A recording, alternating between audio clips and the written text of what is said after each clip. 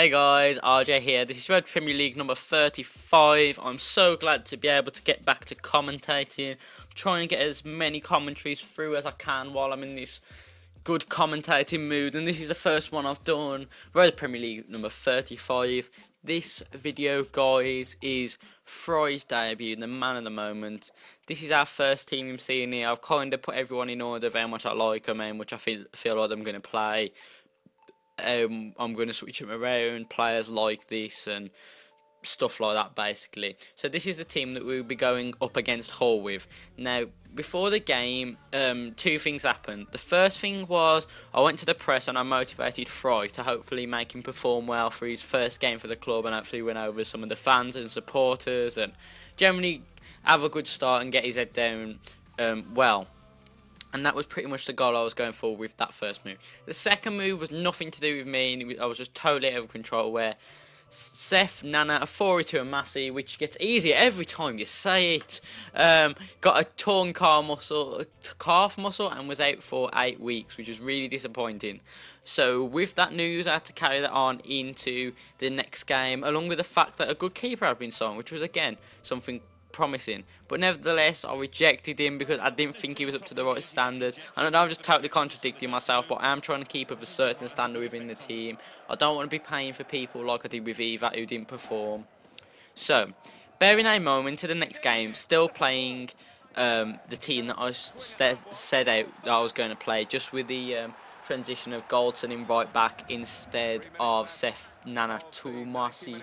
I'm just going to call him Nana. But yeah, so we went through quite early and grabbed a goal, but for our second, it wasn't until the 87th minute, but it was worth it as all the motivation obviously paid off as Frei scored to not only give us a 2-0 win, but to also give himself a goal against the club. And with that goal, he went into the next game hoping to look for another one against Portsmouth.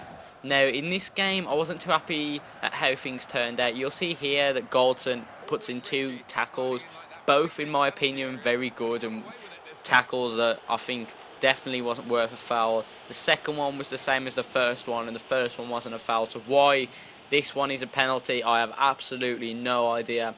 But we both know what's going to happen, guys, and as you can see there, they end up scoring, which is so disappointing to have to go down to a penalty. It's just one of them goals that's so lucky and so easy to concede to. But nevertheless, the second goal was all down to me messing up. I just couldn't seem to get the ball off their player.